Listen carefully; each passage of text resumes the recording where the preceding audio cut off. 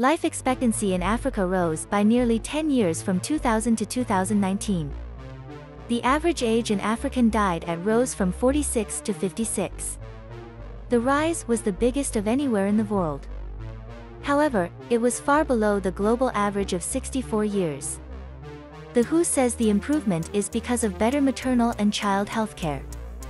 Advances in fighting infectious diseases, like malaria and HIV, and easier access to health services also helped.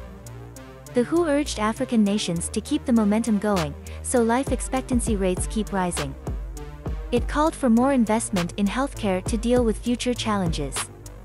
There will be more pressure on hospitals from growing populations. The WHO said there was a big increase in the numbers of Africans with high blood pressure and diabetes.